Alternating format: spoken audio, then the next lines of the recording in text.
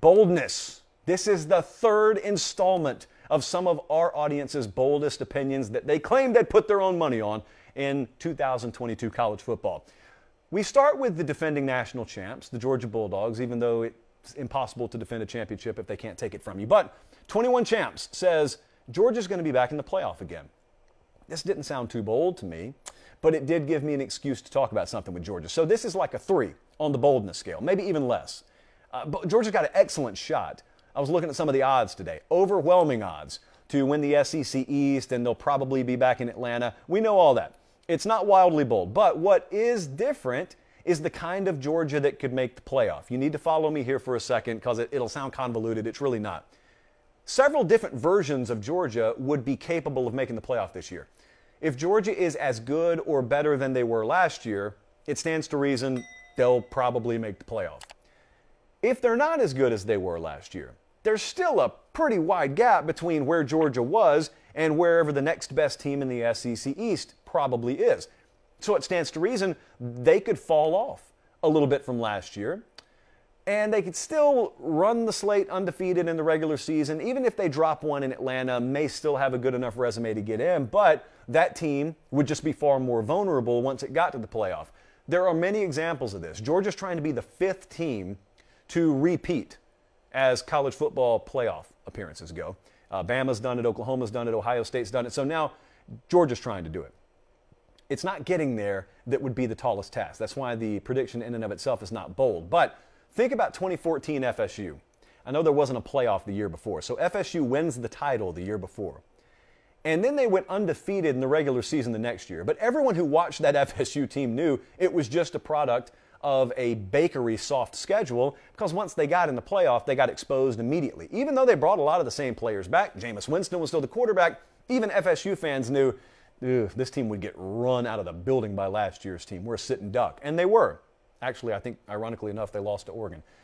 So you fast forward a few years, Bama wins the title in 15. They go back to the championship game in 2016. Even though they lost to Clemson, I actually thought that 2016 team may have been better than the 2015 team.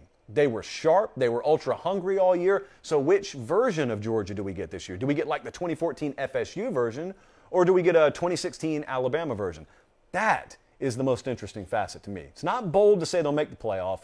Do they make the playoff looking every bit as hungry and every bit as good as they did last year? That would be a little bolder because of the consequences of success, as we talk about on the show a lot. Next up, we're going to ratchet up the boldness scale quite a bit here.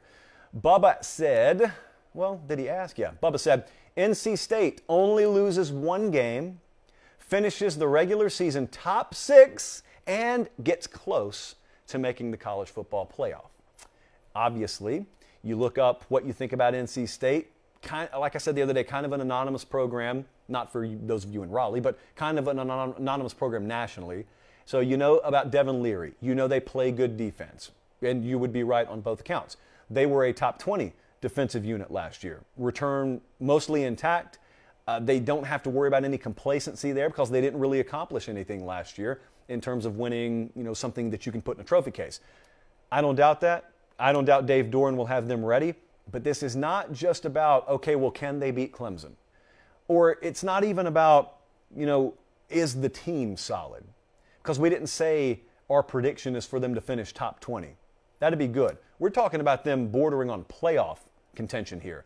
To do that, you have to handle the altitude that no one on that team has dealt with yet. Doesn't mean they're incapable of it. It's first time for everything. But I'll get back to that in a second. But I don't see any buzzsaw team in their conference. I don't see a buzzsaw team, therefore, on their schedule. And what that means is if you've got the kind of defense that I highly expect they'll have, and, who are you going up against? You're going up against Florida State, Clemson, Virginia Tech. You know their ACC schedule. There's no offense you look at and you go, ooh, I don't even think our defense is going to match up there. Quite the opposite. Most teams on their schedule are looking and saying, we got to go up against that NC State defense. That in and of itself is something to be proud of. But then, let's just say for argument's sake, they start off 1, 2, 3, 4. Let's say they start off 4-0. Don't overlook that Texas Tech game, by the way. They start off 4-0, and then they go to Clemson to start October, and they win like they did last year. They beat Clemson on the road. Okay, then you'd be 5-0. You still got over half of your season left to go. You'd have Florida State. You'd go to Syracuse, you'd have Virginia, you'd have Wake, really tough back-to-back there. You'd have Boston College after that, at Louisville, at North Carolina. The thing about trying to make the playoff is even that November 19th game at Louisville, you look at that and you say, well, if we're good enough to beat Clemson, we should be handling Louisville. Should is the optimum word there. Because a lot of potential playoff contenders, when they get into November, end up not doing things they should do. What is it? Well, it's the altitude. It's the difference in walking the tightrope 10 feet above the ground versus 10 stories above the ground. It's still you. Balance still works the same. The tightrope is the exact same width, but all of a sudden, because you know what the consequences are if you fall, human nature is a funny thing. The human mind is a funny thing. So this is bold to a point of 7 on the 1 to 10 scale to suggest they finish top 6, not because I think they're incapable, just because I know how hard it is to be a contender all the way through as opposed to just being one through Halloween. A lot of folks still in the mix at Halloween time that aren't in the mix come Pearl Harbor Day, which I know because it's my birthday. I don't want to have said that, but we're live. We move on. It gets personal here with the next one. Asphalt Cowboy.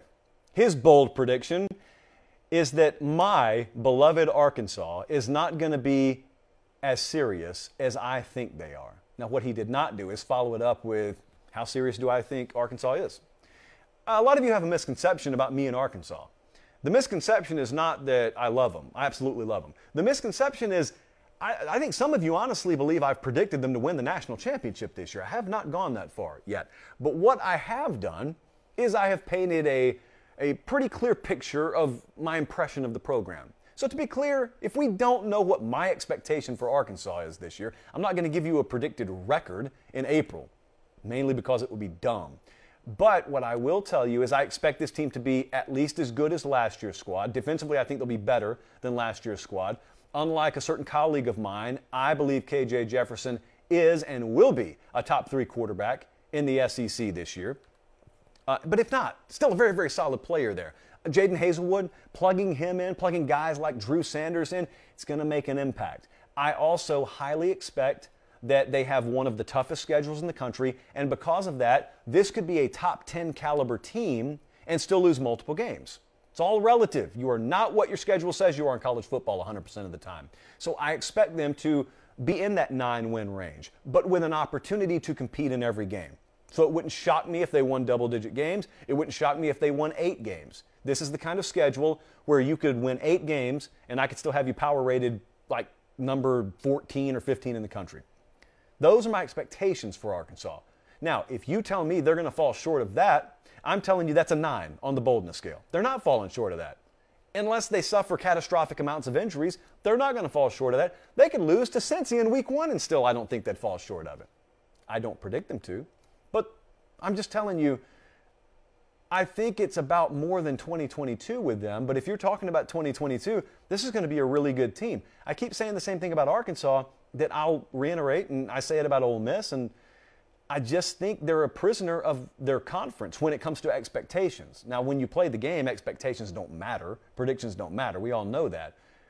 But this team has a chance to take the world by surprise, not because they're going to show potential that you didn't know about.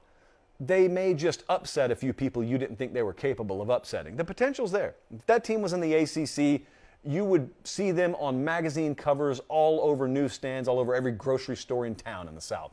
But they're in the SEC West. And so the first thing you think is, they can't beat Bama. What if they don't? You could be the number 2 team in the country and not beat Alabama. So what does that really mean? So Arkansas, yeah, you think they're going to fall short of my expectations. That's a 9 on the boldness scale. Next up, we head to the Big Ten. Interesting submission here. Jacob Scott Ringwald said, Michigan's going to win the Big Ten. I don't think they're necessarily better than Ohio State, but I think their schedule is more favorable. Well, here's the problem with that. If you think their schedule is more favorable to the tune of separation by 2 games, then I'll listen to you. But unless Michigan goes into the horseshoe undefeated and Ohio State's already got 2 conference losses, that doesn't really matter because the tiebreaker would come into effect. So I'm looking at their schedule right now. If you're watching on YouTube, yeah, it is a favorable schedule. They don't leave home until October. They go back-to-back Iowa and Indiana on the road. Then they got Penn State and Michigan State back-to-back, but with a bye week in there. They close it out with a 3-game stretch before the end-of-season rivalry game against Ohio State, about as fortuitous as you can. They go to Rutgers, they got Nebraska, and they got Illinois. So here's the big question with Michigan. Several of them, actually. Number one, what we can't know is where is the program collectively, mentally, after the whole Jim Harbaugh thing. Can't know that. I'm not suggesting anything. I'm saying we flat out cannot know whether he fully checked back in. Remember, they lost both coordinators. McDonald went back to the Ravens. Gaddis went to Miami. They lost both coordinators now. And you've got a head coach that actively tried to get out and only is back because they wouldn't have him. That may not mean anything. You may be watching in week 3 and say, remember when folks thought that was going to be a big deal? Maybe that's the way it'll go. I'm quite literally telling you we don't know. There's another one on the quite literally chart. But after that, there's some things we do know. And we know, for instance, the coordinators are gone, but we also know they got both quarterbacks back. We know that last year, or at least we think we know, changed something about the psyche of this team. They did a lot of stuff last year that you were told, and they were told for a long time, they had just grown incapable of doing. And that was never the case. But yet, I guarantee you, some of the folks in that organization needed to see it be done, to think it could be done. So 2022, what part of 2021 will be reflected? Will it be a lot of knocking down of Berlin walls and now everything is possible and they play like it because they saw that it could all be done and they just play with a sum greater than the individual part sort of mentality? If they're that, they can win the Big Ten again this year. They certainly can. But there's also the other possibility that in good conscience you have to acknowledge. It could also be that they didn't get all the way back.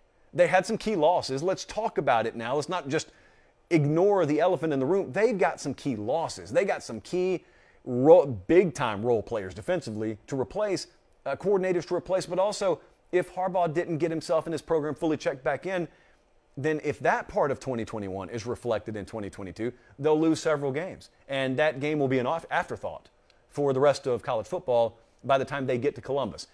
Did they get to Ohio State with 1 loss? Max. If they can do that, then by that time, by nature of their record, they've shown you they're fully dialed in, and you will no longer go into that Ohio State-Michigan game thinking there's no chance, there's no shot. Ohio State will be favored. All the trappings will still be there to indicate Ohio State should win. The mentality that exists in that locker room is all I care about. So with that in mind, I gave this a 7. It's tough but not impossible for me to see Michigan repeating as Big Ten champ. But I'd be just as impressed if they go 10-2 this year and one of those losses is to Ohio State and the Buckeyes beat them 42-27 en route to winning the Big Ten and headed to the playoff.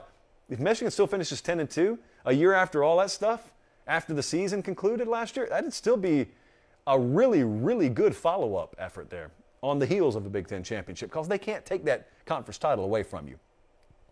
We've got one that it brings me no joy.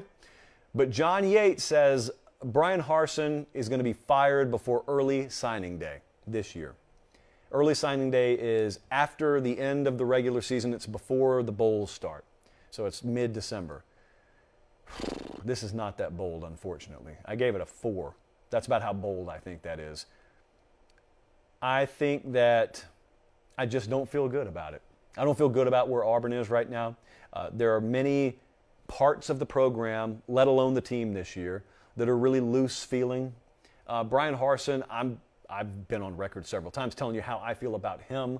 I thought he was done extremely wrong by some people around that and inside that program. Not most, just a few. And anyone around Auburn knows who I'm talking about.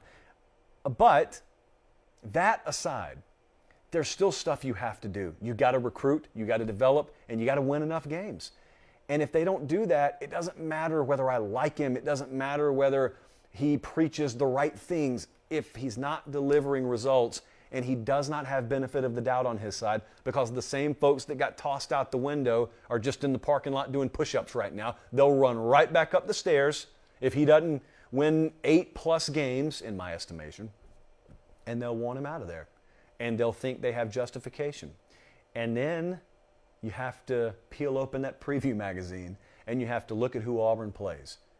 It's the reason I say this is the toughest job in major college football, because of the expectation blended with the annual challenge of the schedule they play. This is the only team that has to play Georgia every year that's in the West. They also just decided to add Penn State for good measure on their out-of-conference schedule this year. They play Penn State, LSU, at Georgia, at Ole Miss, Arkansas, at Mississippi State, Texas A&M, at Alabama. That is a tough 5-year stretch, and they're going to do it in the span of 3.5 months. Where in the world are the wins? You've got Mercer, you've got San Jose State, and there's Western Kentucky towards the end of the year. They don't play Vandy this year. Games like Missouri are not a gimme W for them, even if it's home. There's just not this year. They don't know who the quarterback is going to be there. They are picking from a very average quarterback room. They do not have the skill out wide. They can't break games open. Everything's got to go right. They got to play at an A- or better level every week in conference play. And so, listen, if he gets that thing above 7 wins this year, I don't want anyone to even sneeze at him because he has earned another year. I always want him to have 3 years minimum, but that's not who makes the decision. I don't make the call there. The folks who make the call, obvious statement. But you say Brian Harson's out of there, I say that's about a 4 on the boldness scale. What's the number? How many games does he have to win? That's kind of what I'd love to know. I'd love for someone who actually does pull the lever down there to tell me, how many games does he need? It's never that easy, though.